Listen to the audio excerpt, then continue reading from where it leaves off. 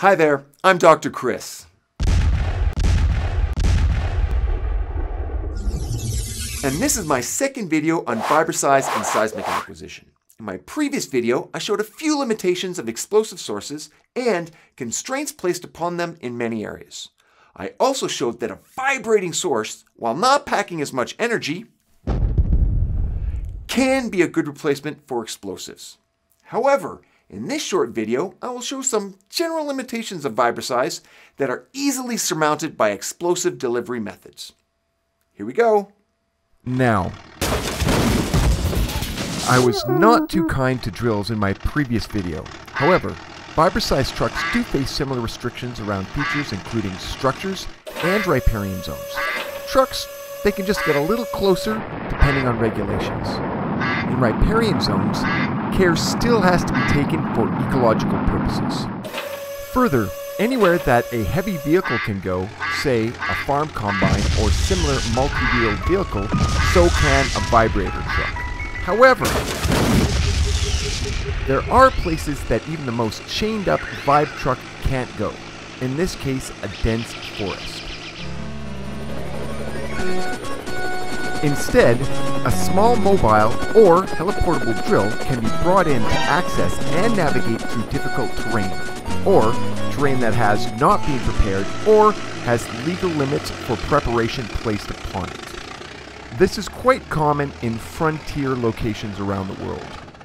Further, while vibe trucks are still agile, they aren't good on steep slopes, and there are many areas where a heliportable drill is the seismic deployment method of choice.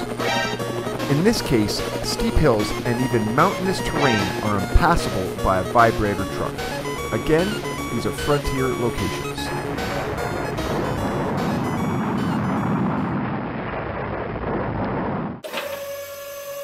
The next situation is when water or saturated soil are located and are somewhat of a hindrance to vibe truck operations, such as beaches, muskeg, or swamps. But if you are acquiring data in a cold area, you just have to wait till winter comes, let the ground freeze, and the vibe trucks are back to being a good choice. For the most part, these two delivery methods are evenly matched on the ground. Fight! What is more dramatic is the difference between an explosive source and how a sweep is produced. Admittedly, this is where my black box of science comes into place. I'm no engineer, I'm not quite sure how it's done. I can only make some cool special effects.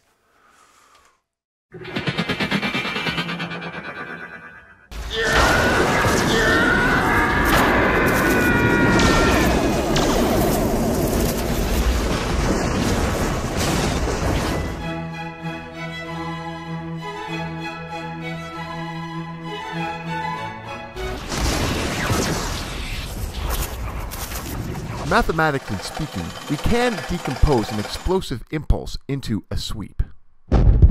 If we zoom into the wavefront, we can isolate the minimum phase wavelet and look at its frequency content. In Fourier terms, if we decompress the wavelet using increasingly longer time delays from lower to higher frequencies, we can produce a constant amplitude signal with the same frequency content as the wavelet. This is the sweep, the signal produced by the vibrator, roughly speaking. The major difference? The wavelet from the explosive source has a much higher amplitude in a shorter period of time.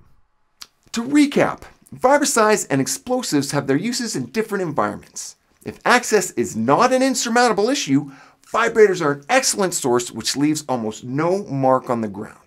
If access is difficult, say in steep or remote areas, then you gotta get to the chopper with a portable or compact drill.